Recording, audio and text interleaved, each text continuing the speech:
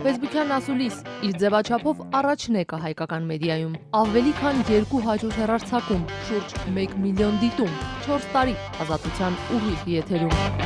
Գրեք ձեր հարցը Ֆեյսբուքում, ստացեք պատասխանը մեր ուղիղ եթերում։ Ամեն երեքշաբթի ժամը 16-ին Ֆեյսբուքյան ասուլիս։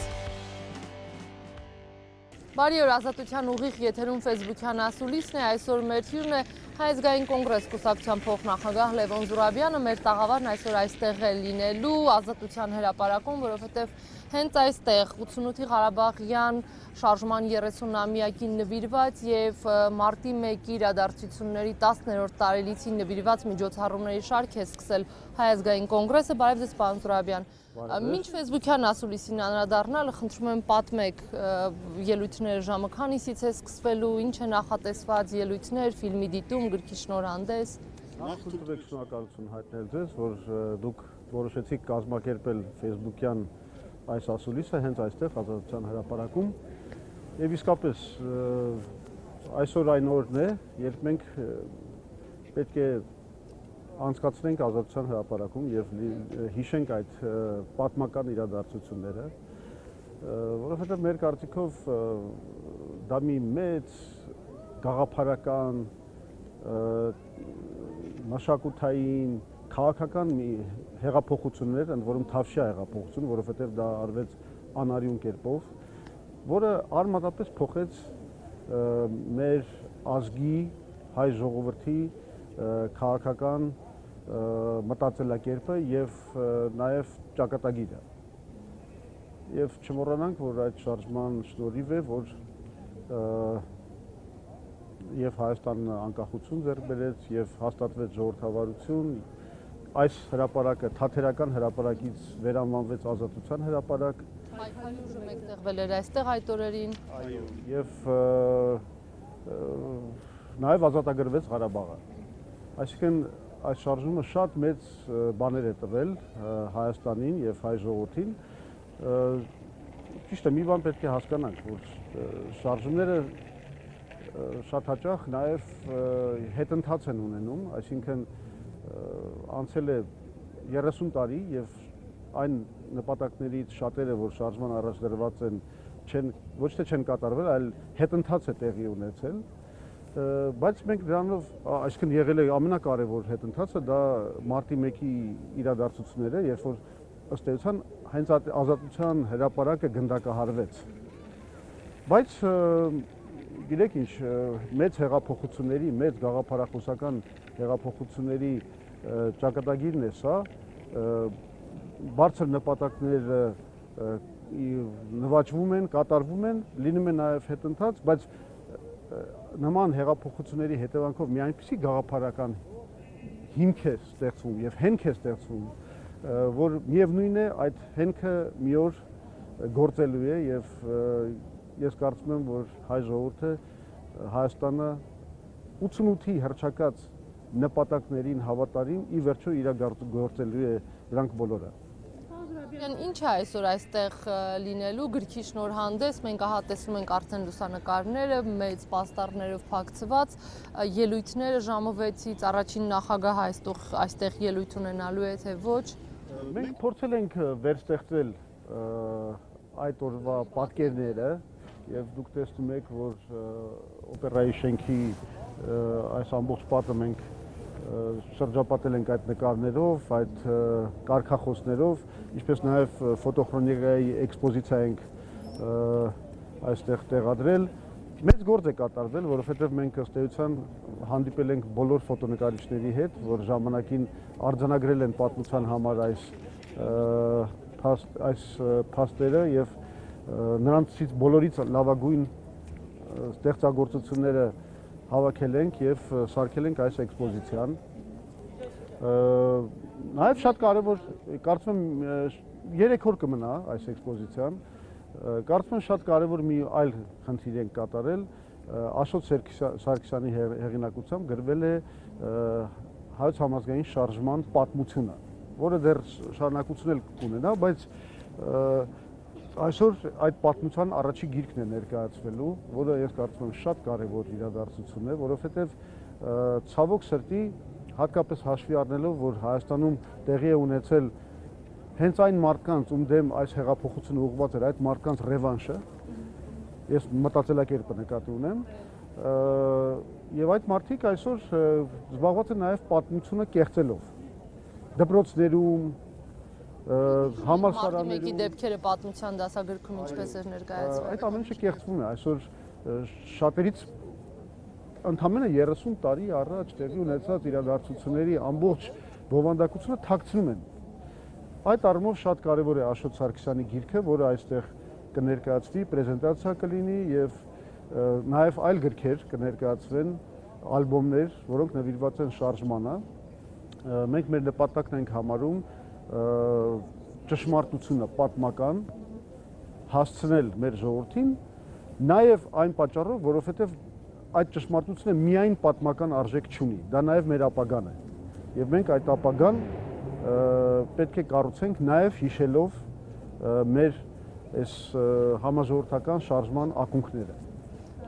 Առաջին նախագահի ելույթը սպասվում է այսօր այստեղ։ Առաջին նախագահի մասին ոչինչ բան չեմ կարող ասել, իր որոշելիքն է,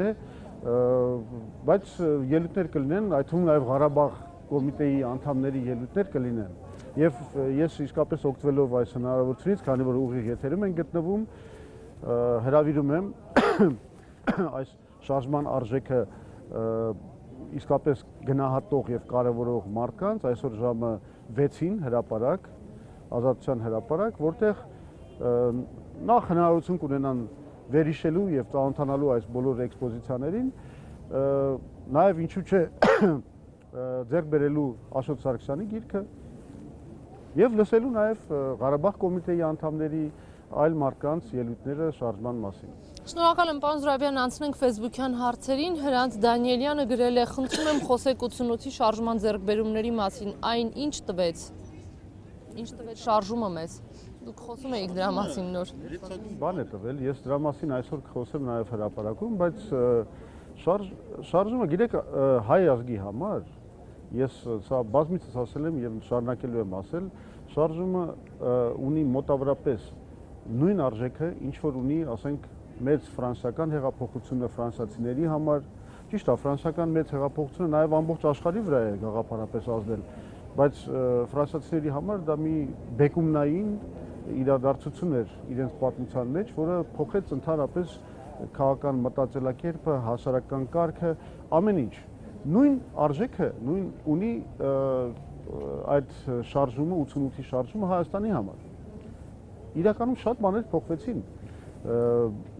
հասարակարգը փոխվեց, այդ շարժման շնորհիվ, այդ ազատական գաղափարների շնորհիվ մենք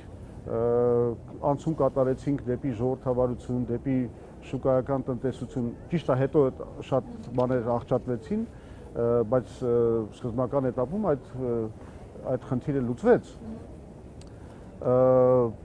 Ղարաբաղը, եկեք չմոռանանք, ես չեմ կարծում, որ չափազանցություն կլինի ասելու, որ եթե չլիներ այդ շարժումը, չլիներ այդ զարթոնքը, այդ ամբողջ ազգի այդ խնդրով ապրելու հանգամանքը, մենք այսօր Ղարաբաղ չէինք ունենա։ Եվ մեր հաղթանակները Ղարաբաղյան ճակատամարտում, ֆրոնտում, նաև այն ոգին, որ ունի հայ զինվորը այսօր, մեծապես պայմանավորված են 88-ի շարժման գաղափարախոսությամբ, գաղափարներով եւ այդ ոգևորությամբ, որ պատեց մեր ամբողջ ժողովրդին։ Զուրաբյան, դուք նաև մարտի 1-ի իրադարձությունների 10-ամյա տարելիցին նվիրված միջոցառումների շարք եք սկսել, դա իրենից ինչ է ներկայացնում շարք հաստվածը որպես այդպիսին, եւ Նիկոլ Փաշինյանն էր նամակով դիմել առաջին նախագահ Լևոն Տեր-Պետրոսյանին, հրավիրել էր խորհրդանական լսումներին եւ նաեւ հայտարարել էր հենց մեր տաղավարում, որ պատրաստ է այսօր այստեղ ելույթ ունենալ, եթե դուք ցանկանաք։ Մարտի 1-ը, ասեմ, կապված է ընդհանրապես շատ խորհրդանշական մեծ կապ ունի ազատության այս 88-ի շարժման հետ։ Ինչու մարտի 1-ից հետո առաջի բանը ինչ որ արեցին, այդ արարողակարգը իննագուրացիայի նախագահի անցկացրեցին այստեղ ազատության հրապարակում, անցկացրեցին ռազմական շքահանդես, անցան տանկերով, BMP-ներով եւ այլն, ցույց տալու համար, որ ազատության հրապարակը այլևս ոչ է, որ այն այլևս գտնվում է ռազմական կամ ոստիկանական վերահսկողության ներքո եւ այդպես էլ վարվում էին 3 տարի շարունակ, դուք հիշում եք, ազատության հրապարակը փակ է տարբեր պատճառներով, հետո էլ ամբողջ շինարարություն արեցին, որ արդարացրեն այդ փակելը, բայց շինարարության ավարտից հետո միևնույն է չէին բացում, նա շրջապատված էր անվտանգության ուժերով, ոստիկաններով, այո։ Եվ եթե հիշում եք, Սերժ Սարգսյանը անգամ ելույթ ունեցավ, որտեղ ասաց, որ իսկ ինչու է մենք ազատության հրապարակում թույլ տանք հանրահավաքներ։ Ի վերջո թող դա դառնա, չգիտեմ, ավելի շատ մշակութային կենտրոն եւ այլն, բայց մենք մեր շարժման հզոր ճնշումով պարտադրեցինք, եթե հիշում եք, եւ քաղբանտարկյալներին բոլորին բաց թողել եւ ի վերջո եկանք ժողովրդի ուժով գրավեցինք ազատության հրապարակը։ Դա արել ենք, մենք ազատության հրապարակը վերադարձրել ենք ժողովրդին եւ դրանից հետո գոնե ցույցերի ազատությունը վերականգնվել է Հայաստանում, բայց միայն դա քիչ է, որովհետեւ մի քանի դեռ պատժված չեն մարտի 1-ի կազմակերպիչները, մենք պետք է համարենք, որ ազատության հրապարակը մնում է գնդակահարված եւ ովքեր մի քանիսը անուններով ասեք։ Հա? Ասում եք մի քանիսը դեռ պատժված չեն։ Ես չասեցի մի քանիսը, ես ասում եմ քանի դեռ պատժված չեն։ Այո, Քանի դեռ պատժված չեն այդ մարտի 1-ի ոչռագործության կատարողները, կազմակերպիչները, այդ խարանը մնալու է մեր պետության վրա եւ ազատության հրապարակը երբեք չի լինի նույնքան լիարժեք, ինչքան էր 88-ի փետրվարին, 2008 թվականին, փետրվարին, այլ տարիներին, այդ խնդիրը դրված է եւ լինելու է դա։ Մի օր, ինչպես դա Անգլիայում եղավ, երբ որ Տրաֆալգարի հրապարակի Տրաֆալգարը նորից բացվեց ցույցերի համար եւ Բրիտանիայի վարչապետը պետության անունից ներողություն խնդրեց իր ժողովրդից արյունալի իրադարձությունների համար Տրաֆալգարի հրապարակում, նույն բանը լինելու է Հայաստանում եւ մենք այդ օրը ամեն ինչ անելու ենք, որ մոտեցնենք։ Հույս ունեք, որ հասնելու ենք այդ ներողությանը։ Անպայման, դա մի օր լինելու է։ Չեմ կարծում, որ դա Սերժ Սարգսյանը կանի, բայց մի օր Հայաստանի ղեկավարը, անգամ եթե նա կամ իր քաղաքական ուժը որևէ առնչություն չունեն մարտի 1-ից, բայց միևնույն է պետության անունից ներողություն խնդրելու է սեփական ժողովրդից։ Եվ մենք ամեն ինչ անում ենք, որ դա լինի։ Դրա համար էլ մենք ամեն տարի մարտի 1-ի երթ ենք կազմակերպում, որովհետև եթե մեր ժողովուրդը արժանապատվություն ունի, եթե նա հետապնդելու է այդ դատը, որովհետև սա առաջին եւ միակ դեպքն է, երբ որ Հայաստանի իշխանությունները սեփական ժողովրդի վրա կրակ են բացել եւ սպանել են անմեղ ցուցարարներին, ուրեմն այսօր գործը բացահայտված չի, մնում է այդպես կախված, բայցերով։ Այսօր գործը բացված չի եւ ես ասում եմ, միջև այդ վերջակետը չդրվի, մարտի 1-ի կազմակերպիչները չպատժվեն եւ ինչ ասեմ, այդ ներողությունը պետության կողմից չհայտնվի, այդ մարտի 1-ը չդառնա, ասենք հիշատակի օր։ Մենք միևնույն է ազատության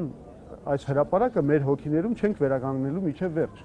Սա պետք է լինի եւ մենք ամեն ինչ անելու ենք եւ ես նաեւ օգտվելով այս առիթից մեր ժողովրդին եմ դիմում այդ օրը չնստել բնակարաններում։ Դուք կարող եք գաղափարապես, ասենք, կիսեք այն ինչ որ մենք ասում ենք, բայց դուք նաեւ պարտք ունեք։ Իշխանությունները, ցանկացած իշխանություն պետք է մարտի 1-ին տեսնի ժողովուրդ փողոցում, պահանջող ժողովուրդ, որովհետև այլ կերպ իշխանությունը կհամարի, որ մարտի 1-ը մարսվել է ժողովրդի կողմից։ Լևոն Զուրաբյան, վերադառնանք Նիկոլ Փաշինյանին, նամակ էր ուղղել, որ առաջին նախագահ Լևոն Տեր-Պետրոսյանը մասնակցի խորհրդանական լսումներին, հրավիրել էին, իհարկե Մուսինյանը պատասխանը հնչեցրել էր, հիմնականում հրավերը մերժվել է եւ ազատության տաղավարում Նիկոլ Փաշինյանը ասում էր, որ ինքը պատրաստ է այսօր այստեղ ելույթ ունենալ, եթե դուք ցանկանաք։ Քննարկել եք այս հարցը, երկրորդ հարցից գանք։ Ես ասած այդ ելույթին ծանոթ չեմ։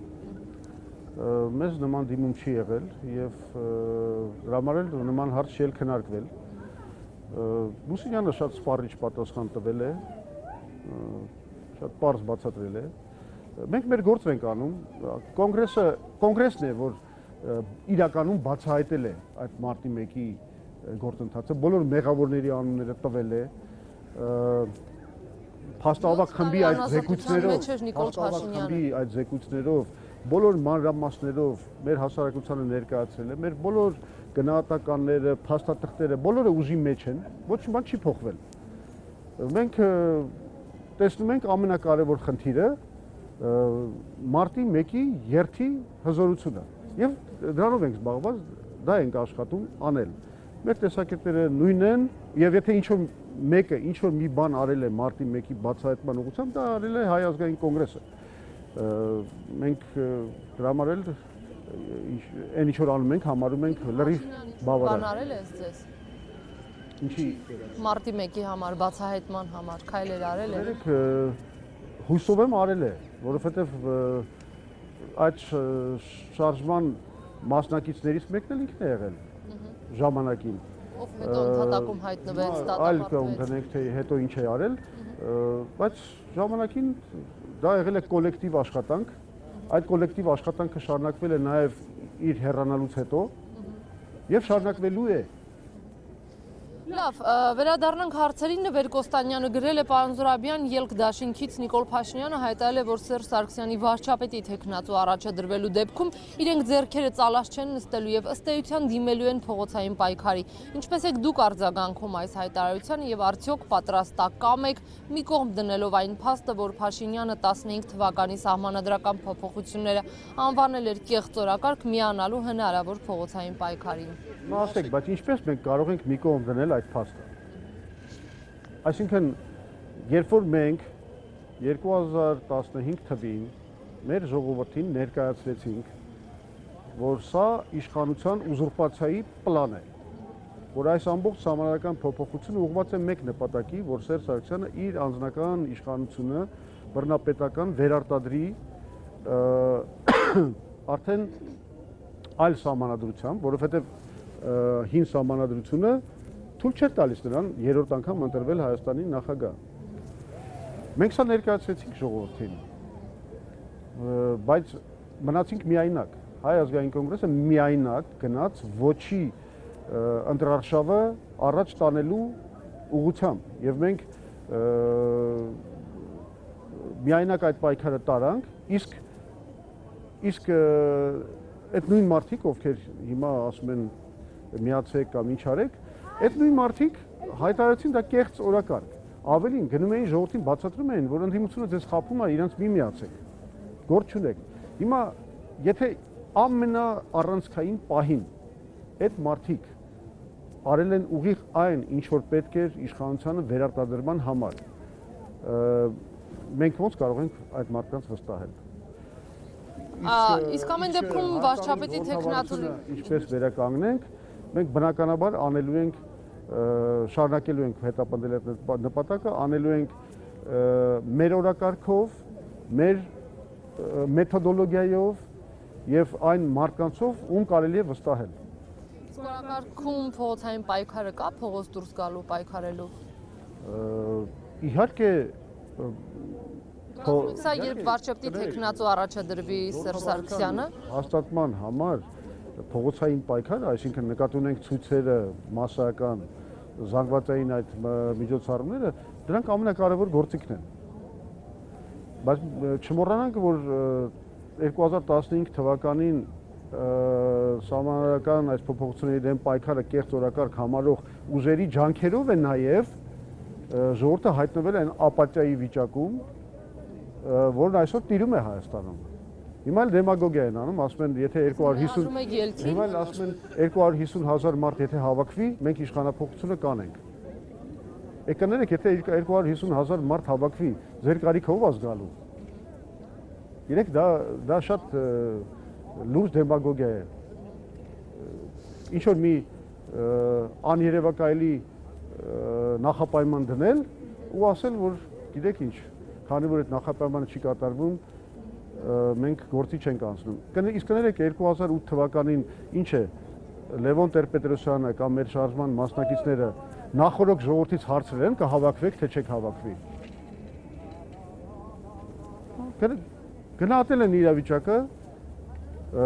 իրենց սկզբունքներով գնացել են առաջ եւ ժողովուրդը հավաքվել է։ Այդպես են վարվում քաղաքականության մեջ, եթե լուրջ նպատակներ են հետապնդում, այլ ոչ թե փորձում հերթական անգամ խաբել հասարակական կարծիքը։ Պարոն Զուրաբյան, ամեն դեպքում, եթե Սերժ Սարգսյանը վարչապետի թեկնածու առաջադրվի, կոնգրեսի քայլերը որոնք են լինելու։ Այսինքն մեզ համար նորություն է լինելու, որ Սերժ Սարգսյանը պետք է հաստատվի ամեն դեպքում։ Մենք այն գլխից 2015 թվականից ասում էինք, որ պլանը դա է։ Սերժ Սարգսյանը գնում է եւ պետք է այս գլխից դրա դեմն առնել։ Մեզ ասեցին, չէ, կարևոր չի, հիմա ինչ տարբերություն նախագահական է, ինչ է, բան, հետո Սերժը ասել է, չէ, որ ինքը չի լինելու վարչապետ եւ այլն եւ այլն։ Մենք ասում ենք, որ այդ ամբողջը ոչ մի արժեք չունի։ Դե ինչ կանենք մենք։ Գիտեք, Սահմանական հանրաքվեի կեղծմամբ, ազգային ժողովի հանրաքվեի կեղծմամբ ժողովրդի մեջ խորացել է ապաթիա, անտարբերություն։ Ազգային ժողովի ընտրությունների ամենադաժան, ասեմ ձեզ, կեղծիքը կայանում էր նրա մեջ, որ զանգվածաբար ժողովրդին ներգրավեցին այդ կեղծիքի մեջ, այսինքն շանտաժով, բռնություններով, կաշառքով եւ այլն բերել են եւ ստիպել են, ճիշտ է, գաղտնի քվեարկության սկզբունքի խախտմամբ, բայց ստիպել են ժողովրդին քվեարկել իրենց օգտին, դարձնելով ժողովրդին իրենց հանցագործությունների մասնակից։ Հիմա նաեւ ժողովուրդը այդ հոգեբանական վիճակում է գտնվում։ Շատ դժվար է ասել այսօր որն է ամենաադեկվատ քաղաքականությունը։ Մենք հետևում ենք իրավիճակին եւ լուրջ քայլերի գնալու ենք այն ժամանակ, երբ որ տեսնենք, որ դրա համար հասունացել է քաղաքական անհրաժեշտ վիճակը։ Անցնենք հաջորդ հարցին, երկրորդ հարցը գրել է Նվեր Կոստանյանը, մամուլում հրապարակումներ եղան այն մասին, որ 4-րդ նախագահի ընտրությունները համաժողովրդական քվեարկությամբ չանցկացնելը հակասում է սահմանադրությանը, ինչպես սա կմեկնաբանեք։ Գիտեք, Վահե Գրիգորյանի բերած փաստարկները շատ լուրջ են եւ կարծես իշխանությունը պատասխան չունի դրան։ Եվ այո, եթե sense նայում ենք ֆորմալ, իհարկե մենք այս համարությունը այսպես թե այնպես համարել ենք ոչ լեգիտիմ, բայց իրավական վակուումը ընդհանրապես շատ վտանգավոր է եւ եթե այս համարությունը թեկուզ կեղծիքներով անցել է եւ կա, իր նորմերը պետք է պահպանեն, հատկապես այն իշխանության կողմից, որը այդ անցկացրել է այդ հանրաքվեն։ Հիմա եթե իշխանությունը ինքը իր անցկացված սահմանադրության սկզբունքները խախտելու է կամ դրույթները խախտելու է, նշանակում է, այո, ինքը զբաղված է իշխանության ուզուրպացիայով հերթական անգամ։ Ես կոչ եմ անում, շատ պարզ լուծում կա։ Շատ պարզ լուծում կա եւ Հայ ազգային կոնգրեսը դիմում է թեկուզ այս կեղծված ազգային ժողովի, այս կեղծված կազմին, որտեղ այսօր իրականում, եթե մենք իրավական դաշտում ենք, միակ քայլը դա է։ Թող ազգային ժողովի падգամավորները դիմեն սահմանադրական դատարան, Սերժ Սարգսյանի համապատասխան հրամանագիրը անվավեր համարելու, հակասահմանադրական համարելու ուղղությամբ, որտեղ Սերժ Սարգսյանը պետք է հրամանագիր այս Վահե Գրիգորյանի փաստարկի հիման վրա Սերժ Սարգսյանը հրամանագիր տար ոչ թե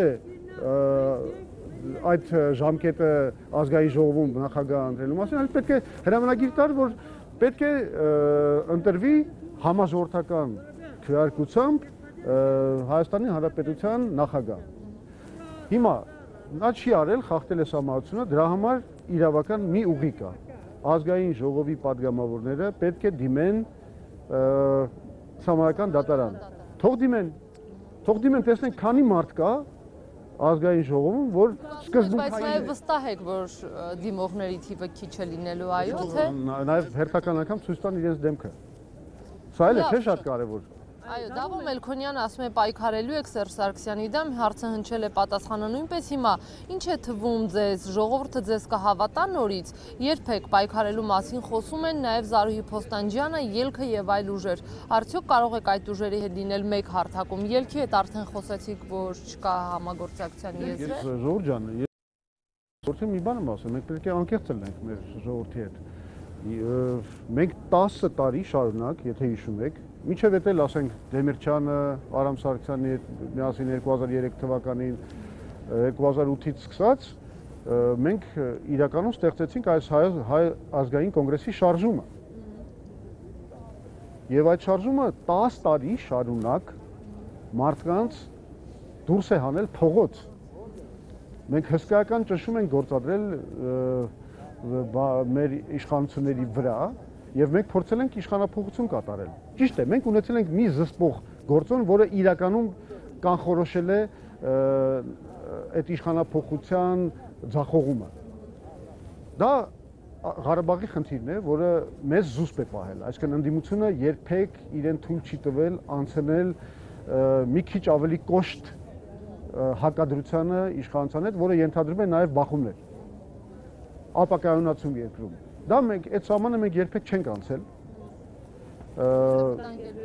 որովհետև առաջին հերթին դա է եղել, որ մենք վտանգելու ենք Ղարաբաղի վիճակը, որովհետև կներեք, եթե մի քիչ խառնվեր երկրում իրավիճակը, Ալիևը հիմար չի, մի անգամից կօգտվեր այդ իրավիճակից եւ հարձակում կգործեր անպաշտպան Ղարաբաղի վրա։ Եվ մենք կորցնելու էինք Ղարաբաղը։ Իսկ արժեր այդ գնով իշխանափոխություն կատարել Հայաստանում, բնականաբար ոչ։ Ոչ մի նորմալ մարդ չի ասի, որ այդ գնով արժե իշխանափոխություն կատարել Հայաստանում։ Ուրեմն տեսեք արդեն վերաստեղծվում է կամաց-կամաց սպոնտան ձևով շարժման մթնոլորտը։ Արդեն սկսվել են, թեև դա ժամը 6-ին է, բայց հիմա այս է վիճակը եւ կներեք 10 տարի այդ պայքարը տանելով մենք այս պահին ասում ենք այո, մենք պետք է ընդունենք, պետք է անկեղծենք, թե հենց այնպես բրավադա ցուցադրենք եւ ասենք չէ ամեն ինչ լավ է եւ այլն, չէ, մենք չհասանք նպատակին։ Բայց այդ նպատակին չհասնելը նաեւ ծանր է նստել ժողովրդի վրա։ Այսինքն ժողովրդի մի մասը, ասեմ, մի մասը ժողովրդի, ամենաակտիվ մասը ընդհանրապես հեռացել է Հայաստանից։ Ասում նպատակին ասում եք հասնել, բայց ամենայ ցիվիլ մասան, պայքարող մասան կարծես այլևս լքել է հայրենիքը։ Հայ ազգային կոնգրեսի թուլանալու գլխավոր պատճառներից մեկը դա է, որ այն զանգվածը, այն հենարանը, որ մենք ունենք, այն ակտիվ, լրջորեն մտածող հենարանը նրանք թողել գնացել են Հայաստանից։ Ասում եմ եւ կրկնում եմ 2008 թվականին այս հրապարակում հավաքված ժողովրդի 70%-ը այսօր գտնվում է կամ միգուցե ավելին գտնվում է արտասահմանում, Ռուսաստանում, Ֆրանսիայում, Ամերիկայում, ամենուր եք։ Բնական է, որ մեր շարժումը պետք է թուլանար։ Հիմա եւ արտագաղթը եւ ընդհանուր ապաթիան, այսինքն հիասթափությունը, թերավատությունը իրենց կնիքը դրել են ներկա քաղաքական իրավիճակի վրա։ Ես չեմ ուզում ինչ-որ մեկին խաբել։ Բայց հիմա գրում են, որ ձեզ չեն հավատում, դուք սա ընդունում եք։ Ես սենց կասեմ, այս պահին ում պիտի հավատան կամ ընդհանրապես ինչին պիտի հավատան։ Իհարկե, եթե ձախողում է լինում, բայց դա ասեմ նաև հերոսական ջանքեր են, 10 տարի միգուցե նախադեպներ չունի նման շարժում, որ 10 տարի շարունակ այսքան հետևողական շարունակի պայքարել։ Բայց այո, մեր վերջնական նպատակին չհասանք եւ կա բնական հիասթափություն, թերհավատություն։ Ճիշտ է։ Հիմա պետք է ինչ-որ մի նոր ցիկլ։ Եվ այդ նոր ցիկլը պատրաստ եք այլ կուսակցությունների հետ սկսել։ Ելքի արդեն ասացիք, Երկիր Ծիրանի հետ գրում է օգտատերը։ Պատրաստ եք մի քանի կուսակցությունների հետ սկսել նոր ցիկլը։ Գիտեք, եթե ես ասեմ այո, պատրաստ ենք, դա իրականում ինչ ասեմ, որևէ բան չի փոխի, որովհետև երբ որ այդ նոր ցիկլը սկսի, դա սկսելու ամենաանսպասելի ձևերով, ամենաանկանխատեսելի քաղաքական ուժերի կոմբինացիայով, միգուցե նաև նոր քաղաքական, դեռ մեզ ոչ հայտնի քաղաքական ուժերի մասնակցությամբ, որոնք Երևան կգան։ Սա անիմաստ է, որ ես հիմա ասեմ, կստացվի, որ հիմիկվանից կարելի է հաշվարկած, տենց ինչ-որ ճակատ ստեղծել, գնալ։ Դա արհեստական կլինի, որ նման բան ասեմ։ Ինչ պիտի լինի ինքնաբուխ կարծում եք։ 88-ի շարժումը ոնց եղավ, ինքնաբուխ եղավ։ 2008 թվին ով հաշվարկվեց, թե ով կմիանա, ով չի միանա, ով միացավ։ Այդ նույն ցիկլն էլ այդպես էր, ոչ թե մենք այսօրվանից պիտի նստենք, մտածենք, այ եկեք հայ, չգիտեմ, ոնց է, երկիր Ծիրանի կամ չգիտեմ այլ կուսակցության հետ միասին եկեք ճակատ, դրանք արհեստական բաներ են։ Նստենք, սպասենք, երբ ինքնաբուխ ոտքի կկանգնեն ժողովուրդը։ Ընդհանրապես պետք չի։ Մենք օրինակ նստած չենք սպասում։ Հիմա նստած եմ իհարկե, բայց հարցազրույցի համար։ Իսկ իրականում մենք նաև այսօրվա միջոցառումը դրա համար է, որտեղ մենք ասում ենք, թեկուզ այսօրվա քաղաքական իրավիճակը բարենպաստ չի, բայց կա ճշմարտություն, կա գաղափարախոսություն, այդ խնդիրները, այդ ճշմարտությունը պետք է հասցնել ժողովրդին։ Մենք այդ գործով ենք զբաղված։ Լավ, անցնենք հարցերին, ժամանակը արդեն իսկ այդ ցիկլը սկսելու է։ Ինքնաբուխ։ Ինչ որ չափով ինքնաբուխ, երբ որ դրան նպաստի իրավիճակի ու ես ասեմ, դա ղեկավարելու են պատասխանատու մարդիկ, սկզբունքային մարդիկ, ոչ թե րոպե մեկ իրենց բանը սկզբունքները ծախած հանուն պարլամենտում ինչ որ տեղի մարդիկ, դրանք չեն ղեկավարելու։ Ու ղեկավարելու են նրանք, ովքեր այսօր թվում է, թե պարտված են, ղեկավարելու են նրանք, ովքեր այսօր սկի չկան էլ քաղաքական։ Բայց դուք ասում եք, որ Երևան կգան նրանք։ Նրանք անպայման, բա ոնց։ Մենք հո չենք համարում կամ ով կարող է մտածել, որ հայ ազգը սպառվել է սրանով, ժողովուրդը այլևս մեռած է, թաղած չէ եւ սրանով ավարտվեց հայ ժողովրդի Հայաստանի պատմությունը։ Չկա նման բան։ Պարոն Զուրաբյան, Հայկ Տիգրանյանը հարցնում է ձեր նախագահ Տեր-Պետրոսյանը ինչու չի բարեհաճում մեկ-մեկ բաց ասուլիսներ տալ։ Օրինակ նույն ֆեյսբուքյան ասուլիսին հյուրիներ, ես պիտի ասեմ, որ մենք այս հարցով երբևէ չենք էլ դիմել առաջին նախագահին, որպես քաղաքական գործիչ ո՞րն եք համարում ձեր ձեռքբերում այսքան տարիների ընթացքում, դուք արդեն խոսեցիք դրա մասին, ինչ վերաբերում է նախագահի բաց ասուլիսներին։ Դե այս բանը շատ է ասվել, Տեր-Պետրոսյանը մի վատ խասյաթ ունի։ Շատ չի խոսում, բայց խոսում է դիպուկ։ Հատկապես բաց ասուլիսներ։ Դա էլ իր քաղաքական տեխնոլոգիան է, թե ուզում եք ասեք, իր ձևն է, իր բնութագիրն է։ Մենք չենք կարող պարտադրենք որևէ քաղաքական գործին այն առավել ևս նման գործին, ով իր ինչ ասեմ, ամբողջ կենսագրությամբ ապացուցել է, որ միգուցե Հայաստանում միակ մարդն է, որ կարող է զրուցել ժողովրդի հետ, այնպես որ այս ժողովուրդը բերանը բաց իրան լսի։ Դա արել է 1988 թվականին, դա արել է 2008 թվականին, 10 տարի դրանից հետո ինքը գիտի ժողովրդի հետ խոսելու ձևը եւ այնպես ինչպես իրեն է հաջողվում այդ հետարքիր այդ դիալոգը, այդ երկխոսությունը ժողովրդի հետ, ոչ մի քաղաքական գործին չի հաջողվել Հայաստանում։ Հիմա մենք պետք է իրեն սովորացնենք, թե ինչպես է պետք խոսել ժողովրդի հետ ու երբ Տիգրան Ավետիսյանը ասում է Լևոն ջան, վերջապես կասես ինչու է աղմկում գետը։ Սա կիսա հումորային հարց, բայց եթե կա պատասխան, խնդրեմ։ Տիգրան Ավետիսյանին, որը իմ լավ ընկերն է, ես կասեմ, Տիգրան Ավետիսյան, ինչի ես նոր արտնացար այդ հարցով։ Վարդան օգտատերն ասում է, մինչև հաջորդ պարլամենտական ընտրություններ սպասելու եք, ոչինչ չեք անելու։ Սրա մասին էինք խոսում, որ Լևոն Զուրաբյանն ասում էր, որ այնպես չի, որ նստած սպասում ենք, սա վառ օրինակն է, եթե ունեք ասելիք, խնդրեմ, ես ձեր փոխարեն չպատասխանեմ։ Հա։ Ես նորից եմ ասում, մենք ոչ մի բանի չենք սպասում, բայց ոչ ոք չի կարող արհեստականորեն իրականացնել ինչ-որ քաղաքական ծրագիր։ Եթե ժողովուրդը կոնկրետ վիճակում է գտնվում, դուք չեք կարող, ուզում եք ձեր գլխից վերև թռնել եւ ինչ-որ մի բան անել, չի կարելի ժողովրդին ենթարկեցնել սեփական պլաններին։ Ժողովուրդը ունի իր հավաքական գիտակցությունը եւ պետք է նաեւ սեփական քաղաքական ծրագրերը եւ քայլերը համապատասխանեցնել ժողովրդի այդ հավաքական գիտակցությանը։ Մենք մեր հաջողությունը միշտ դրա հետ է կապված եղել, Տեր-Պետրոսյանի հաջողությունը միշտ դրա հետ է կապված եղել։ Ինքը այն պահին է խոսել, երբ որ դա արդյունք է տվել։ Լավ, նույն օգտատերն ասում է, պարոն Զուրաբյան, քանի որ հայտնի է, որ Լևոն Տեր-Պետրոսյանը այլևս չի առաջադրվի երկրի ղեկավարի պաշտոնում, ակնհայտ է, որ լավագույն թեկնածուն ամբողջ քաղաքական դաշտում դուք եք, ապագայում կվիճակվի մեզ վաղ տեսնելու ձեզ որպես նախագահի թեկնածու։ Այս կոմպլիմենտի համար իհարկե շնորհակալ եմ, բայց ամենաանշնորհակալ գործն է կանխատեսումներով քաղաքական զբաղվել։ Բայց չեք էլ բացառում։ Այդ համում նաև Տեր-Պետրոսյանի առաջադրվել կամ չառաջադրվելու մասին։ Իրեք այնպես իրավիճակներ կարող են լինել եւ քաղաքական իրավիճակը այնպեսի փոփոխական է, հատկապես հիմա մեծ դինամիզմ կա աշխարհաքաղաքական իրավիճակում, որը կարող է բերել նաև մեծ ցնցումների Հայաստանում։ Պետք չէ ես չեմ գիտեք համարում եմ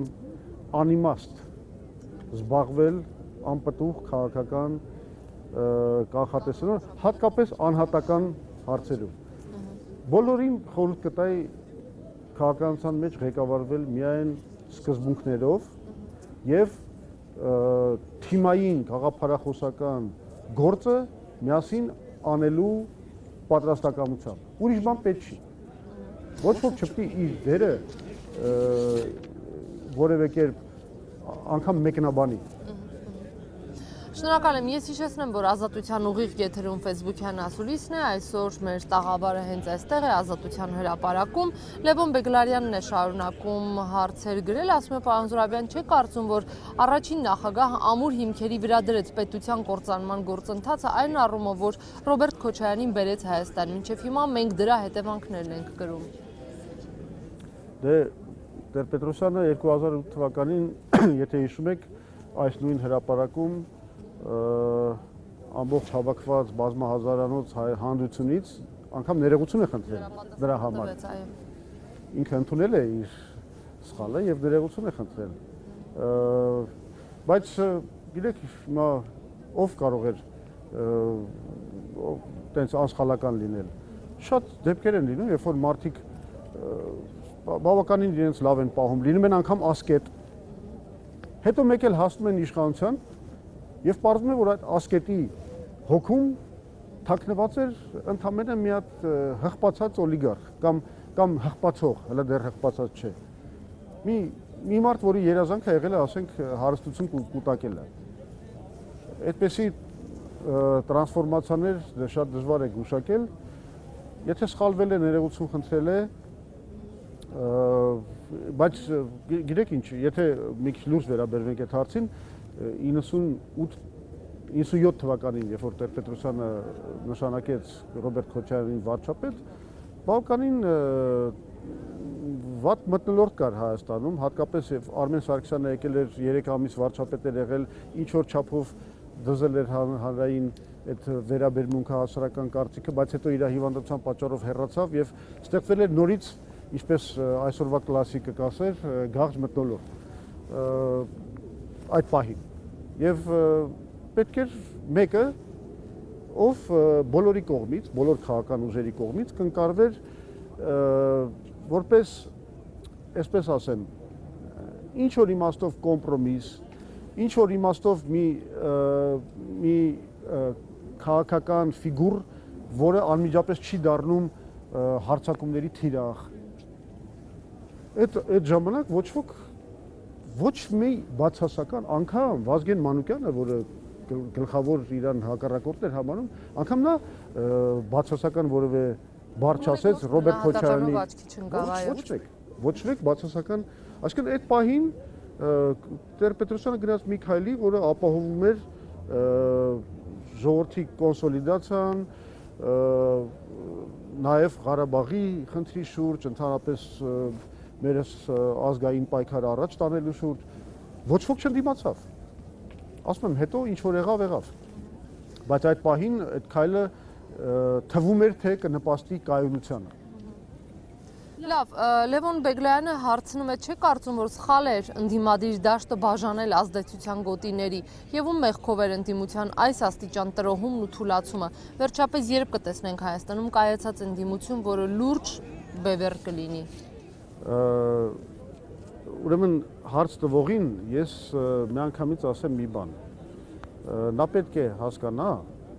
որ գլխավոր դերակատարը այդ ջլատման մեջ, այդ տրոհման մեջ ընդդիմության, դա իշխանությունն է։ Ու ցավոք սրտի հենց այսպիսի Հայաստանում, որ մենք այսօր ունենք, երբ որ դա ժողովրդավարական իշխանություն չի, դա բռնապետական իշխանություն է, ընդ որում բավականին տեխնոլոգիապես բարձր մակարդակի վրա գտնվող իշխանություն, իրենք ԱԱԾ-ի միջոցով, քաղաքական ինտրիգների միջոցով, մեկին մի քիչ ռասկրուտկա անելով, հերոստատեսությամբ, մյուսին ինչ որ պատգամավորական մանդատ խոստանալով կամաց հանեցին շարժումից։ Տենց եղավ, շարժումը ոնց ջլատվեց։ Նաև ոնց պարակվեց։ Նաև կամաց աշխատեցին տարբեր մարդկանց վրա, հանեցին շարժումից։ Այդ դրա մասին մի մոռացեք։ Թե կարծում եք Հայաստանում ԱԱԾ-ն քնած է։ Ցավոք սրտի Հայաստանի ԱԱԾ-ն ավելի շատ զբաղված է ներքին քաղաքական խնդիրներ լուծելով, իրենք այդպես են պատկերացնում սահմանադրական կայունությունը, քան, չգիտեմ, ադրբեջանական կամ այլ լրտեսներին բռնելով։ Այսօր Հայաստանը դարձել է տարբեր տերությունների լրտեսների միջև բաժանված երկիր է դարձել։ Բայց դրա մասին մոռացել են, որովհետև այո, այսօրվա հետախուզության, գաղտնի հետախուզական ծառայությունների գործը հիմնականում դա իշխանության քաղաքական այդ կայունությունը ապահովելու մեջ է։ Այնպես որ գլխավորը իրենք են եւ ցավոք սրտի հասել են հաջողության։ Իսկ թե ոնց է լինելու, էլի նորից եմ ասում, արհեստական չի լինի, որ մեկ էլ ասեք դե լավ, ժողովուրդ հիմա քանդեցին, եկեք հիմա նորից հավաքենք։ Այդպես չի լինելու։ Լինելու է մի իմպուլս, լինելու է մի հզոր պահանջ, լինելու են այդ պահանջին տեր կանգնող լիդերներ, որոնց շուրջ կմիավորվեն մնացած քաղաքական ուժերը, միգուցե անգամ նրանք, ով որ ծախվեցին դուրս եկան, հետո կգան նորից կմիանան շարժմանը։ Այդպես է լինելու։ Լավ, Արմեն Վարդանյանը ասում է, պարոն Զուրաբյան, Հայկից շատերը մանավանդ քաղաքացիական հասարակության ներկայացուցիչները հիասթափվեցին, երբ վերջինս կողմ քվեարկեց ԵՏՄ-ին։ Հայաստանի անդամակցությանը չեք զղջում, որ ժամանակին կողմ եք քվեարկել այդ նախագծին։ Այսպես թե այնպես ՀՀԿ-ն իր մեծամասնությամբ եւ ՀՅԴ-ով բավական էր, որ նախագիծը ընդունվեր։ Ինչու դուք նույնպես կողմ քվեարկեցիք այդ նախագծին։ Երկու հարց է։ Առաջին հարցին կհակադարձեմ հետեւյալ դեպքով։ Իսկ այդ հարց տվողը կամ նրանք, ովքեր համարում են դա սխալ, հիմա չեն զղջում, որ նման տեսակետ ունեին։ Որովհետև մեր դիրքորոշման ճշգրտությունը հիմա ավելի ակնհայտ է։ Մենք հազար անգամ սա բացատրել ենք։ Մենք ասել ենք, որ կներեք, այսօր ծանր աշխարհաքաղաքական իրավիճակ է, որտեղ Հայաստանը անվտանգության լուրջ մարտահրավերներ ունի։ Եվ եթե վաղը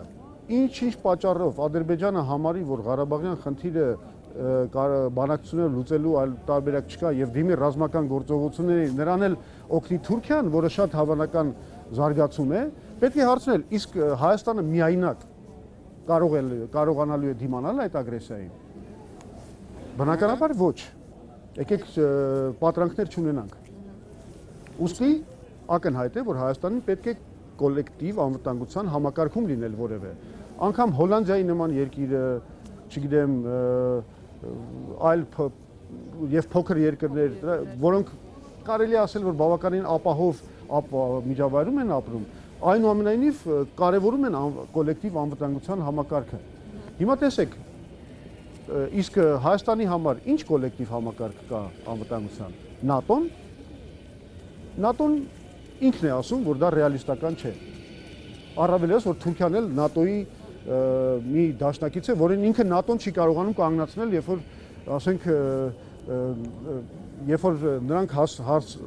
հարձակվում են իրենց դաշնակիցների վրա։ Ինչպես տեղի է ունենում այսօր Սիրիայում, երբ որ Թուրքիան հարձակվում է քրդական զինված ջոկատների վրա եւ նրանց գլխավոր դաշնակից Ամերիկան չի կարողանում դրա դեմն առնել։ Հիմա ինչ է ով է, ՆԱՏՕ-ն չի պարզե։ Պարզ չի, որ միակ անվտանգության լավ է թե վատ է, դա ուրիշ հարց է, կարող է Ադրբեջանին զենքել են տալիս, հազար մի ուրիշ բան են անում, որ ասենք որ կարող է մեզ մոտ դժգոհություն, բայց լավ թե վատ միակ հնարավորությունը կոլեկտիվ անվտանգության այսօր Ռուսաստանի հետ այն դաշինքն է, որի մեջ մենք կանք։ Բացի դրանից Ռուսաստանը պայմանավորում է այդ դաշինքի մեջ լինելը նաև Եվրասիական միության մեջ լինելու հետ։ Եվ առաջին հերթին հենց այդ նկատառումներով է, որ մենք համարում ենք, որ այո, դա այդ պահին միակ քայլն էր։ Ուրիշ բան, որ կարելի էր Եվրոպական միության հետ ճիշտ բանակցել եւ հասնել նրան, որ մենք նաեւ այդ ուղղությամբ ունենայինք ճիշտ պիտի բանակցվեր, մենք դրա գաղտնիքն էլ ասեցինք թե ինչպես է պետք դա անել, Ռուսաստանի հետ համապատասխան քայլեր դիվանագիտություն տանելով, ինչը հետո դրան հետևեցին եւ Սերժ Սարգսյանը այնուամենայնիվ կարողացավ նաեւ Եվրասիական միության հետ ինչ որ պայմանագիր ստորագրել եւ հավասարակշռել հնարավորինս Հայաստանի արտաքին քաղաքականությունը։ Բայց ասում եմ, եթե այն ժամանակ աներ մեր ասած ձևով, շատ ավելի մեծ արդյունքի կհասներ արևմտյան ուղղությամբ։ Հիմա ես զարմանում եմ, այդ մարդիկ ժամանակը սպառում է փորձենք ավելի հակերտ։ Կներեք, որ զղջում է կամ ինչ։ Իրենք տեսնում են Ուկրաինայի հետ ինչ է կատարվում։ Իրենք էլի մտածում են, որ այդքան ճիշտ էր, հա, ուկրաինացիների ընտրած ուղղությունը։ Ի վերջո, լավ, սաղ մի կողմ դնենք։ Ղրիմը կորցրեցին, Դոնբասը կորցրեցին, երկիրը կոռուպցիայի մեջ թաղվել է, արդեն խոսում են, չգիտեմ, տրոհման մասին, հենա Սաակաշվիլին Ուկրաինայի տրոհման մասին է խոսում։ Մի քիչ ավելի ռեալիստ է պետք լինել, մի քիչ ավելի լավ պետք է հասկանալ, որ այստեղ խնդիրը գաղափարախոսական ճամբար ընտրելու մեջ չի, այլ սեփական անվտանգությունը եւ տնտեսության կայունությունը ապահովելու խնդրի մասին է։ Արմեն Վարդանյանը ասում է, պարոն Զուրաբյան, ՀԱԿ-ը վերջին տարիներին որպես կանոն չի մասնակցում թիմ ընտրություններին եւ մերժում է փողոցային պայքարի միջոցով իշխանությունը փոխելու հնարավորությունը։ Կարելի է կարծել, որ մինչեւ 2022 թվականի խորհրդանական ընտրությունները դուք չեք մասնակցի քաղաքական գործընթացներին ու չկա մտավախություն, որ այսպիսով ՀԱԿ-ը կհայտնվի լուսանցքում։ Նախ ասեմ, որ այդպես չի, մենք մասնակցեցինք Գյումրի եւ Վանաձորի թիմ ընտրություններին ու փոշմանել ենք, որ մասնակցել ենք, ճիշտ ասած, որովհետեւ դա իրականում կլանային մաֆիոզ ընտրություններ էին, որտեղ մեր նման քաղաքական ուժը չպետք է մասնակցեր։ Բայց դա մի կողմ դնենք։ Ինչ 22 թվի մասին է խոսքը։ Հեղինակը հարցի վստահ է, որ այս տարի խոշորագույն ցնցումներ չեն լինելու Հայաստանում։ Այսինքն այդպես տենց կայուն մի իրավիճակում ենք ապրում, հա, ոչ պատերազմի վերսկսման վտանգ կա, ոչ կարգավորման խնդիր Ղարաբաղյան հակամարտության, ոչ մի նման բան չի կատարվում։ Իսկ դրանք եթե կատարվեն, ցնցումներ են լինելու Հայաստանում։ Հայաստանի քաղաքական համակարգը ենթարկվելու է ցնցումների։ Չշտապենք մինչև 2022 թվական։ Թվից ուր ենք խոսում։ Այսինքն ՀԱԿ-ը կհայտնվի լուսանցքում, թե ոչ, դուք այդ մտավախությունն ունեք։ Գիտեք, եթե պարլամենտում չհայտնվելը համարում են լուսանցքում հայտնվել, ես գերադասում եմ հայտնվել լուսանցքում, որովհետև այս պարլամենտ մտնելու միակ ձևը դա այն էր, որ մենք սահմանական հանրաքվեին աջակցեինք եւ ընդհանրապես տեղավորվեինք իշխանության հաճախորդական ճամբարում։ Մենք այդ քայլի չենք գնացել ու չենք գնա երբեք, բնականաբար, որտեղ մենք այլ նպատակների վրա ենք կենտրոնացած, մենք երկիրն ենք ուզում երկիր դարձնենք։ Բնականաբար մենք կանենք, մենք կգնանք մեր կուրսով եւ կարծում եմ, որ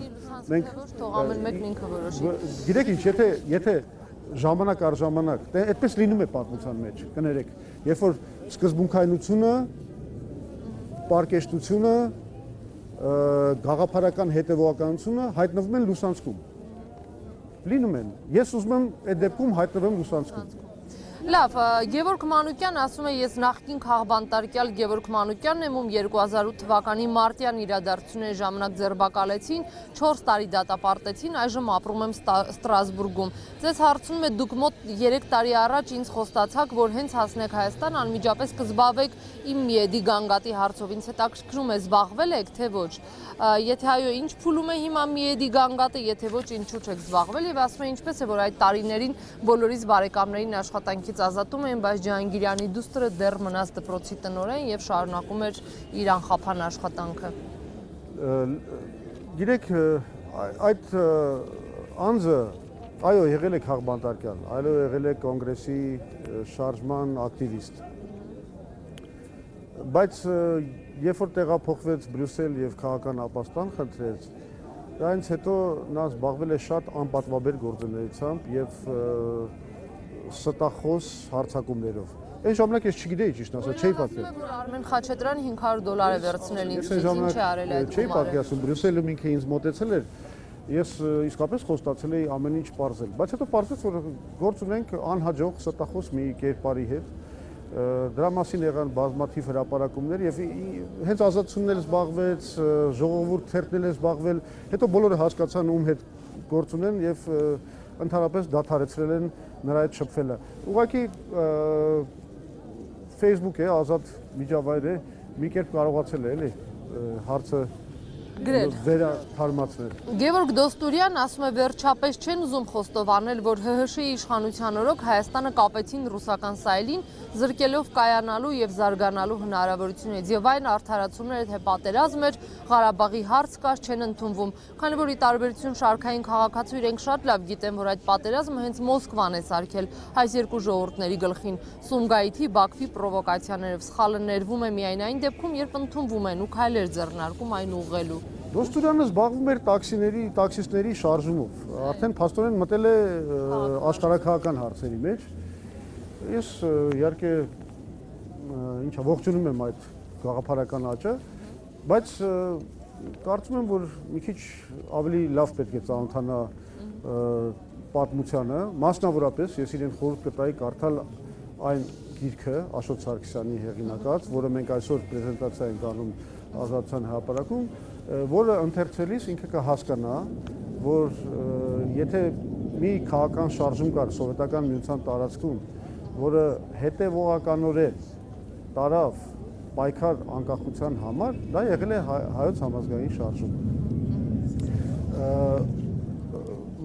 Ու ասեմ ձեզ, այդ հարցում էլ հայոց համազգային շարժումը շատ ճշգրիտ վարվեց։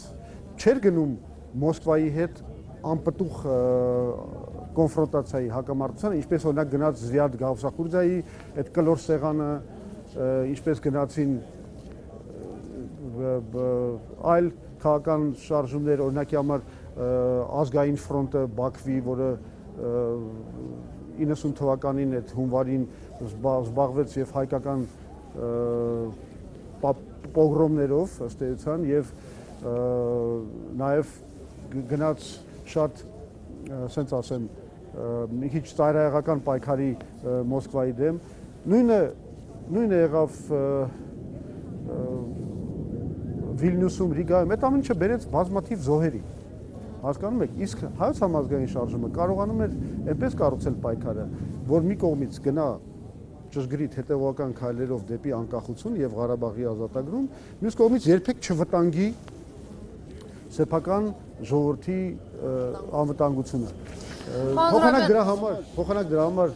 երախտագիտություն հայտնեն, ասում են դուք ռուսական սայլին եք կպցնում։ Ժամանակը սպառվում է, երկու հարց խնդրում եմ ու ավարտենք։ Վարդգես Գասպարին ասում է, պարոն Զուրաբյանի, երբ դուք ասում եք ռեժիմը խուճապի մեջ է, իսկապես հավատում եք դրան։ Երկրորդ հավատավորների կուսակցությունը բացասական գնահատական կամ ընկալում չի արդյոք։ Ռեժիմը երկու անգամ եղել է խուճապի մեջ եւ դա եղել է 2011 թվականին մարտին, երբ որ Սերժ Սարգսյանի սեղանին ԱԱԾ-ն դրել էր տեղեկանք նրա մասին, որ արդեն 1.5% բնակչության փողոցում է գտնվում, իսկ Եգիպտոսում հենց այդ քանակությամբ մարդիկ դուրս եկան փողոց եւ երբ կայունությունը խախտվեց, երկրորդ անգամ էլ եղել է 2015 թվին, երբ որ այդ երյակը միասին հսկայական հանրահավաքներ արեց եւ ըստ էության մենք եթե հիշում եք արդեն մոտ էինք նրան որ գնայինք եւ կազմակերպեինք անդադար ցույցեր Հայաստանում բայց գիտեք ինչ եղավ այո ռեժիմը խոճապից դուրս եկավ որտեղ երկու անգամ էլ կարողացավ հաղթահարել ճգնաժամը իրանց համար ստեղծված բայց խոճապի մեջ եղել է ասել եմ եւ կրկնում եմ հիմա իհարկե բացարձակ խոճապի մեջ չի ինքը իրան գոնե ներքին քաղաքական կայունության առումով կոմֆորտի մեջ է զգում բայց ինքը նաեւ հասկանում է որ աշխարհակական իրողությունները կարող են տակնու վրա անել այդ ներքաղաքական կայունությունը, բայց այս պահին զուտ ներքաղաքական վտանգներ չի զգում, բնականաբար շատ էլ իրեն լավ է զգում եւ լրիվ համարում է, որ վերահսկում է ներքաղաքական իրավիճակը։ Ինչ վերաբերում է նրան, որ հավատավորների կուսակցությունը բացասական գնահատական կամ ընկալում չի, արդյոք ինչ կպատասխանեք, ես ասում եմ, որ կարող ենք մի քիչ երկարացնել ժամանակը, ինձ ստուդիայից հուշում են, որ կարող ենք զրույցը շարունակել։ Ինչ էր հարցը, բայց ես հավատավորների կուսակցությունը ասում է բացասական գնահատական կամ ընկալում չի։ Հավատավորների կուսակցություն կա։ Չգիտեմ, ձեզ է հարցնում։ Եվ ինչ են ասում նրանք։ Ասում է արդյոք դա բացասական գնահատական կամ ընկալում չի, որպես այդպեսին։ Ինչը։ Հավատավորների կուսակցությունը, մի կուսակցություն, որտեղ բացասական վերաբերմունք չի։ Չգիտեմ, գրել է երկրորդ հավատավորների կուսակցությունը բացասական գնահատական կամ ընկալում չի։ Ես հարցը մի քիչ լավ չեմ հասկանում, երևի այդքան հավատավոր չեմ, ինչքան եւ իր այդ կուսակցությունը, բայց Վարդգես Գասպարին է հարցը գրում։ Վարդգես Գասպարի, եթե դա իր հարցերն են, առաջի հարցը հասկացա, պատասխանեցի։ Երկրորդի մի քիչ չգիտեմ, կարող է կոնտեքստից կտրվածը չեմ հասկանում ինչ է ասում։ Լավ, Արամ Փափազյան, պարոն Զուրաբյան, Ավականիում տեղի ունեցածը դուք եւս դատապարտեցիք։ Արդյոք Երկիր Ծիրանի կուսակցության հետ համագործակցության եզրեր փնտրում եք, սրան արդեն պատասխանել եք, տեսնելով, որ Փոստանջյանը ավելի հազոր կառույց ունի, քան դուք ու մնացածը։ Վերջերս էլ հանուն Հայաստանի պետության ճակատը եւս այսպես ասած քողարկված առաջարկ էր արել։ Դուք փաստում եք արդյոք, որ այսօր միայն Երկիր Ծիրանին է զբաղեցրել լիարժեք ընդդիմության թափուր տեղը։ Նախ սկսենք դրանից, որ եթե հզորության մասին ենք խոսում, այսօր Հայ ազգային կոնգրեսը, ու ես դա ամբողջ պատասխանատվությամբ եմ ասում, որպես մարդ, որը տիրապետում է մեր կուսակցության անդամների քանակին, տարածքային կառույցների թվաքանակին եւ այլ գործոններին, ես կարող եմ ասել, որ այսօր մենք հզորության առումով եւ նկատի ունեմ զուտ անդամների քանակը, նրանց կարողությունները եւ այլն, մենք երևի զիջում ենք միայն հանրապետական եւ հանրապետական կուսակցությանը եւ Բարգավաճ Հայաստանի։ Բայց դա էլ ես չեմ համարում մեծ խնդիր, որովհետեւ գաղափարական առումով գոնե չենք զիջում։ Ինչ է հանրապետական կուսակցությունը։ Հանրապետական կուսակցությունը ինչ է, Նժդեհյան ուսմունքի բանն է, դավանող է, դա կլեպտոկրատիայի ուսմունք է։ Դա ավազակապետության, գողապետության ուսմունքն է, ոչ թե Նժդեհյան ուսմունքը։ Նրանք Նժդեհյան ուսմունքով ծածկում են իրենց գողապետական այդ նկրտումները։ Իրենք միավորված են երկիրը թալանելու շուրջ, ուրիշ բան չունեն։ Հա, անդամակցությունը մեծ կլինի։ Ցավոք սրտի իրենք ստեղծել են մի իրավիճակ, որ երկիրը թալանելու պատրաստ մարդիկ, հատկապես քանի որ դա անպատիժ է եւ դեռ ստանում է պետական էլ աջակցություն, բնականաբար հազարավոր մարդիկ կանդամակցեն։ Բայց դա եղավ հզոր կուսակցություն։ Ոչ, Հայ ազգային կոնգրեսը իհարկե իր լավագույն ժամանակները չի ապրում այս պահին, բայց միևնույն է հզորության առումով հաստատ այդ երկու կուսակցությանն է հազիվ զիջում։ Իսկ չորրորդ տեղում մոտեցող անգամ չկա։ Լավ, եւս երկու հարց ու իսկապես ավարտենք, որտեղ մոտենում է այստեղ նաեւ ելույթի ժամը։ Դավիթ Հակոբյան, պարոն Զուրաբյան, ես կարծում եմ, որ սկսած 91 թվականից իշխանության բոլոր մակարդակներում գործում է ռուսական ազդեցության գործակալի ցանց։ Համամիտ եք, դուք գտնում եք, որ պետք է ընդունվի։ Ասում է 1991 թվականից իշխանության բոլոր մակարդակներում գործում է ռուսական ազդեցության գործակալների ցանց։ Համամիտ եք, Դուք գտնում եք, որ պետք է ընդունվի օրենք լյուստրացիայի մասին, իսկ նախկին ու ներկա գործակալները պետք է քրիորեն հետապնդվեն։ Նախ ես ուզում եմ հարց տալ, միթե հարցի հեղինակը այնքան միամիտ է, որ մտածում է, որ այլ տերությունները այստեղ գործակալներ չունեն։ Միայն Ռուսաստանն է։ Ես երևի հիասթափեցնեմ հարցի հեղինակին եւ կարող եմ ասել, որ ցավոք սրտի այսօր Հայաստանը շատ խոցելի է ոչ միայն գերտերությունների, այլ անգամ տարածաշրջանային տերությունների գործակալական աշխատանքների նկատմամբ։ Եվ այո, բազմաթիվ մարդիկ կան, ովքեր ներկայացնում են իրականում, այո, վերբով կարված մարդիկ են, որոնք ներկայացնում են այլ պետությունների շահերը։ Սա մասին արդեն խոսեցինք, որ ԱԱԾ-ն չգիտես ինչու կենտրոնացել է անդիմության վրա, փոխանակ զբաղվի իր գործով։ Այնպես որ խոսել ինչու հենց մենակ ռուսական այլ պետությունները չեն գործում այստեղ, հա։ Լավ, այստեղ օգտատերից մեկը մի քանի հարց է գրել, որոնց գրեթե բոլորին անդրադարձել եք, բայց մի հարց առանձնացրել է, չեք կարծում, որ ելքին անդուն թրելով դուք եք անդունդում հայտնվել, ի վերջո փորձված աղվեսը երկու ոտքով է թակարդն ընկնում։ Դե հիմա կներեք, պարզվում է մենք անդունդ էինք երկիրը տանում, ոչ թե այն իշխանությունները, որոնք իսկապես երկիրը բերեցին այս ինչ ասեմ, դեգրադացիայի, որ այսօր ունենք։ Եթե այլ բաների չեն հավատում, գոնե թող ասեն Հայաստանը ինչ ժամանակաշրջան դեռ կդիմանա արտագաղթի այն տեմպերին, որ 8 տարի շարունակ գոյություն ունի Հայաստանում, կայուն 50,000 մարդ տարեկան թողում է Հայաստանից գնում է։ Այդ մենք ենք արել։ Աղքատության ցուցանիշն էլ հաշվենք։ Թե դրա համար պատասխանատվություն է կրում Սերժ Սարգսյանը եւ Հայաստանի իշխանությունը։ Այսինքն կներեք, եթե միլիարդներով արտահոսք է գնում կապիտալի Հայաստանից, որը ապացուցված է միջազգային հեղինակավոր կազմակերպությունների կողմից, եթե գնում է արտագաղթ, եթե տնտեսությունը մոնոպոլիզացիայի ենթարկված, ինչի պատճառով ձեռնարկատերերը թողում են մասսայաբար փախնում են Հայաստանից, այդ մենք ենք արել։ Մենք հակառակը պայքարել ենք, որ երկրում մրցակցություն լինի։ Մենք պայքարել ենք դրա համար, որ գողերի ձեռքից իշխանությունը ժողովուրդը խլի, որ երկրում կառավարեն պետականորեն մտածող մարդիկ, ժողովրդի կողմից ընտրված։ Այդ նշանակումը մենք տարել ենք դեպի անդունդը, թե այդ գողերն են տանում երկիրը դեպի անդունդը։ Ես ինձ մնում եմ մտածել, որ կոնկրետ հարցի հեղինակը ինչ ասեմ, ինչ որ օրգանական կապի մեջ է գտնվում այդ գողերի հետ։ Շնորհակալ եմ եւ վերջում օգտատերից մեկը ասում էր, այս ինչ հարցեր են։ Բարև։ Լավ, հոյակալ։ Երների պես անում։ Այսա սպասի հարցազրույցը ավարտեմ։ Ազատության ուղիղ եթերում եք այս պահին։ Ավարտենք հաղորդումը եւ շարունակենք ձեր զրույցը։ Ընդդիմադիրը որ 30 տարի աստեղ իմ հասցեր։ Ահա։ Սինդրոմն է։ Ասեք։ Ինչպես տեսնում եք, հրապարակը աստիճանաբար արդեն լիքն է, մարդիկ ինքնաբուխ սկսում են իրենց ելույթները, ողջունեցին հենց նոր Լևոն Զուրաբյանին, պարոն Զուրաբյան, հավարտենք հաղորդումը, հարցերը շատ են, բայց դուք նաև այստեղ անելիք ունեք։ Շնորհակալ եմ մեզ հյուրընկալելու համար, հենց այստեղ համաձայնելու համար, որ ասուլիսի տաղավարը այսօր լինի այստեղ։ Եթե ունեք ավելացնելու բան, խնդրեմ, կարող եք դիմել։ Շատ լավ առիթ է եւ ճիշտ ասած ես մի քիչ սպասում էի ավելի լավ օգտատերից մեկը, այս հարցերը ձեզ չեն հիասթափեցնում։ Հարցերը ինչ որ իմաստով հիասթափեցնում են, որովհետեւ ես մի քիչ օրվա խորհրդին համապատասխան մի քիչ ավելի հետաքրքիր եւ խորքային հարցեր էի սպասում, բայց ունենք այն ինչ որ ունենք։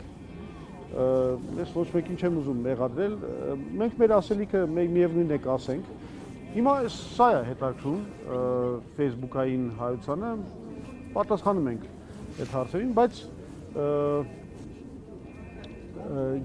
ես ուզում եմ ավարտեմ հետևյալ գիտեք ամփոփմամբ։ Հայոց համազգային շարժման, այդ Ղարաբաղյան շարժման, 88-ի շարժման, գիտեք ամենակարևոր բանը այն էր, որ դա բարձրացրեց քաղաքական մտքի նշաձողը հայ հասարակության մեջ։ Այն մերժվեց հայ դատականությունը, ժամանակակից աշխարհին adekvat խնդիրներ դրվեցին ժողովրդի առաջ։ Դա ամենակարևոր բանն էր։ Ընդհանրապես արդյունքի կարելի է հասնել միայն եթե ունես բարձր քաղաքական մտածելակերպ։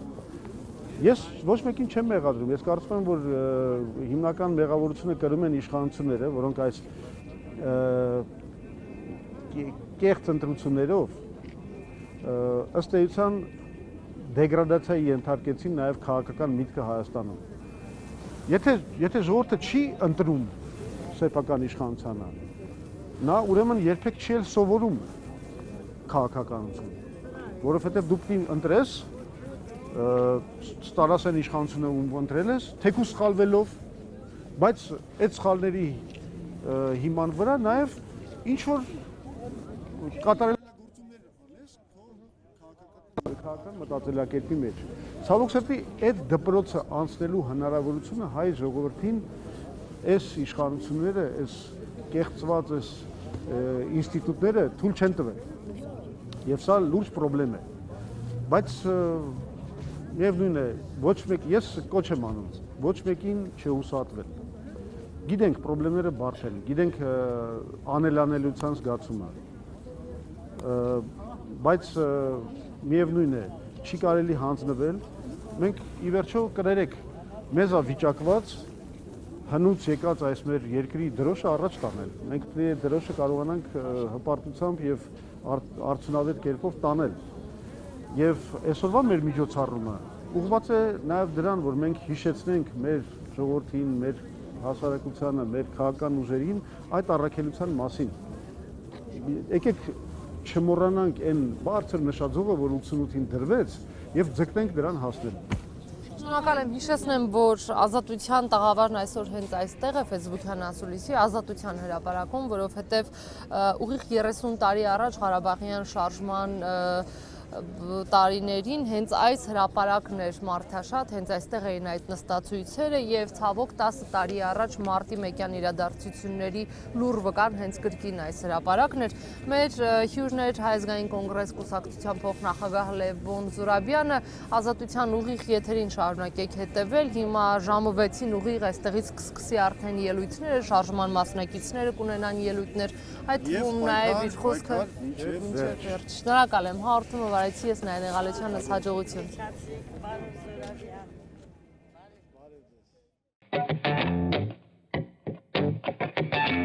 Ֆեյսբուքյան ասուլիս իր ձևաչափով առաջն է հայկական մեդիայում, ավելի քան 200 հեռարձակում, շուրջ 1 միլիոն դիտում, 4 տարի ազատության ուղիղ եթերում։ Գրեք ձեր հարցը Ֆեյսբուքում, ստացեք պատասխանը մեր ուղիղ եթերում։ Ամեն երեքշաբթի ժամը 16-ին Ֆեյսբուքյան ասուլիս։